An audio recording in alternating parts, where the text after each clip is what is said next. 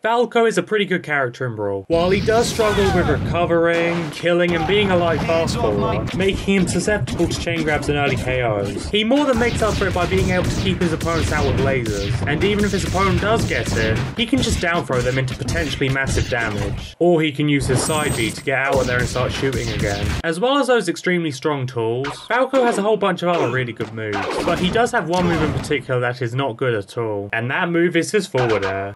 Falco is a bird who prefers the air, and his worst move by far is an aerial. Ironic.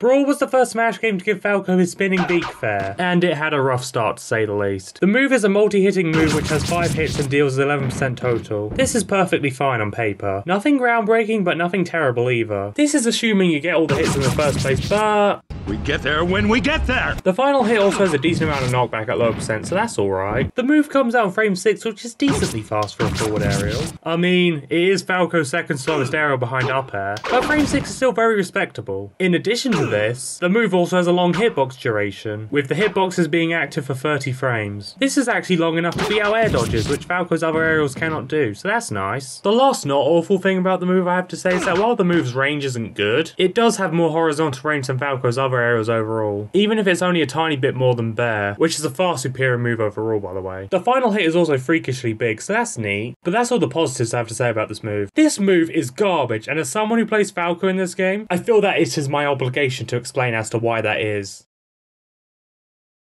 Let's start off by talking about the amount of lag this move has. In the air, the move has 59 total frames, which is pretty bad. This move takes an entire second to finish, and Falco is a fast faller with a slow up B. So if you use this off stage at the wrong time, you're probably gonna die. This naturally makes the move risky to use off stage or even on stage, as your opponent has plenty of time to potentially punish you or even kill you.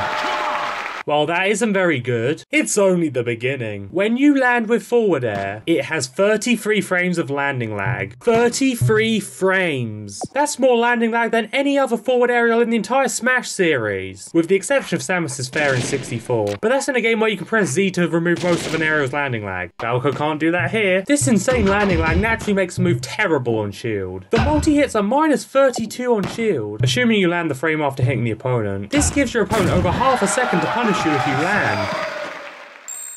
And if you thought that was bad, the final hit is even worse on shield at minus 38 at best, allowing for even bigger punishments. And what makes this even worse is that unlike in later games, this move does not have a landing hitbox. Yes. This move has over half a second of landing lag, and it doesn't have a landing hitbox. This sucks because if your opponent drops their shield when you land, they won't run the risk of getting hit. The move also has a pretty bad auto-cancel window, which means that if you do a short hop forward air, you are getting the full 33 frames of landing lag once you land. There's not really much else I can say about this, so let's move on. Now it's time to talk about what happens when you actually land the move. I haven't talked about the multi-hits yet, and there is a reason for that. They are awful. To give the multi-hits a tiny bit of credit, they use an auto-link angle and they have a low hit lag and SDI multiplier, which makes it difficult for the opponent to intentionally escape them, although it is still SDI-able. This sounds good until you realise that the multi-hits are so dysfunctional that the opponent is going to fall out of them regardless. There are two major issues with the multi-hits. The first issue is that there is an 8-frame gap between each hit, which is really long. This is bad for multiple reasons. First of all, it allows the opponent to easily fall out before the next hit comes out, and this happens a lot. Against grounded opponents, for example, if you short hop fair, it will literally never work against the majority of the cast. They will just fall out and you'll be left open for a huge punish. Even against aerial opponents, they are highly prone to just falling out the move. Second of all, the huge gap between hits results in Falco being -6 between each hit on shield. This means that frame 7 or faster options can beat these multi-hits on shield, including grabs. While it is very common for multi-hits to lose to certain out-of-shield options, particularly Dolphin Slash and Whirling Fortress,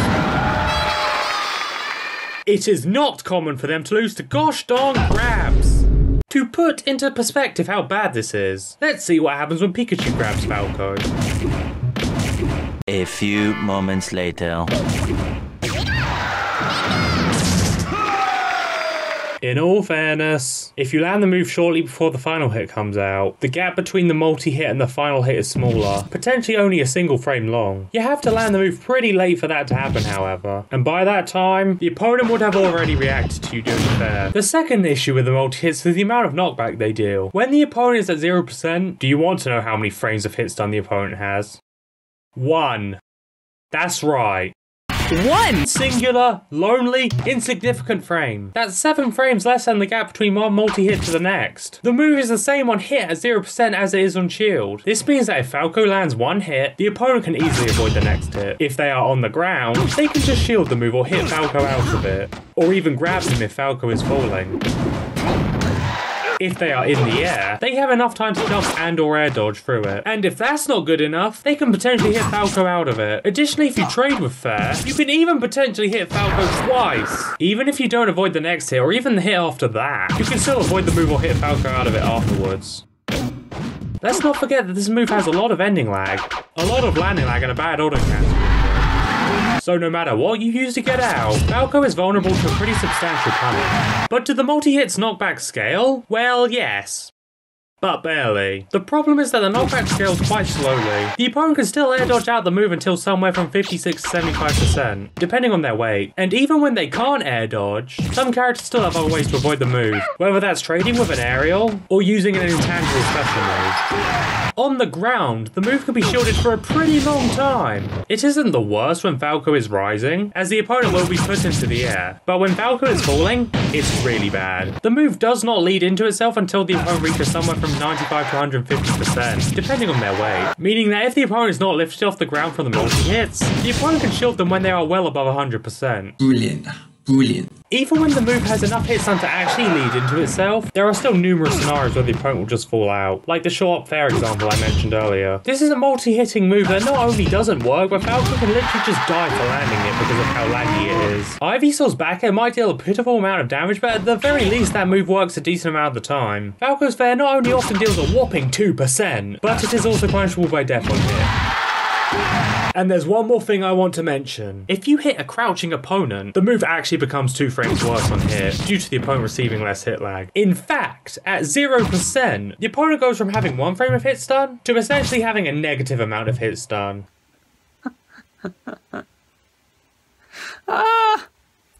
This naturally means that the move links even less reliably, and the opponent has even more time to punish. This is actually one of the extremely rare scenarios where crouch cancelling can actually be optimal in Brawl, which is both interesting but also kind of sad, especially considering just how awful this move is. There's also the fact that most characters can just crouch under a short fair, so that's fun. I've been going on and on about how terrible the multi-hits are, but I haven't really talked about the final hit. So what about the final hit? Is it good? No! First and foremost, let's talk about its knockback. The move does have good knockback at lower percents, which at least makes it safe when it lands. You also can't STI the final hit, so that's nice. The problem is that the knockback does not scale much at all. Let's see what happens when you hit Jigglypuff with this move at 300%. Wait, wrong clip! It didn't even kill Puff at 300% at the ledge. Even Ivysaur's bear kills way earlier than this. The move also sends opponents at a kind of high angle, which certainly does not help with its KO power and edge guarding potential. Another thing which sucks about the final hit is that it has a lot of hit lag. This means 2 things. 1. It makes it really easy to DI, and considering that this move doesn't even kill with no DI, That's no good. you pretty much fly vertically when you DI this move properly. Second of all, this makes it so awful on shield, which I discussed earlier. 33 frames of landing lag, yet this hit is minus 38 on shield. Wonderful. So the move not only doesn't work properly, but if you do manage to miraculously land the final hit, it doesn't kill and it is ultra unsafe if it does not hit. I don't know how this man managed to do it, but he did. And it's baffling. So, forward air is a multi-hit where the multi-hits are minus on hit, allowing you to air dodge out of them or hit Falco out of them. You can fall out of them without even trying, and the final hit is pathetically weak. Not only that, but Falco also has neutral aerial, which is a much faster, safer and more rewarding multi-hitting aerial, being better than forward air in almost every way. So does forward air have any uses? I guess? I mentioned this before, but forward aerial's long-lasting hitboxes allow the move to beat out air dodges, if the opponent air dodges around the same time the hitboxes come out, something Falco's other aerials cannot do. The move won't deal a lot of damage and it certainly won't kill, but at the very least, you can hit the opponent and put them in a less favourable spot. Unfortunately, if the opponent air dodges out the move after being hit, the hitboxes do not last long enough to punish that. You might think that you can use the final hit on its own as an edge guarding option, but just don't. The final hit is easily telegraphed and the move launches opponents at a high angle, especially when DI'd properly, which is easy to do. Even if you stage spike the opponent, they can just wall tech the move and avoid potentially dying. There is one more potential use that I can think of, but it is incredibly niche and specific. If Marth or Wolf specifically have RCO lag and they are close to landing, Falco can drag them down to the ground with fair and get guaranteed follow-ups, including a guaranteed up smash for a KO confirmed at high enough percent. This is incredibly niche, not only because it requires the opponent to have a glitch they can easily avoid if they're careful, but the up smash confirm in particular pretty much requires frame perfect timing and perfect positioning on a super unsafe move, but it does exist. Falco does have jab and nair as far better RCO setups against Wolf, but these setups aren't guaranteed against Marth, making the fair setup theoretically useful against Marth, as incredibly specific and difficult it is to land. Amazing. This totally saves the move from being terrible. Overall, Falco's forward air is shockingly bad. It is a horribly unreliable, unsafe multi-hit which also has an incredibly unrewarding final hit, if you somehow manage to land it. Falco almost always has infinitely better options, and forward air is such a terrible option that you will pretty much never want to use it.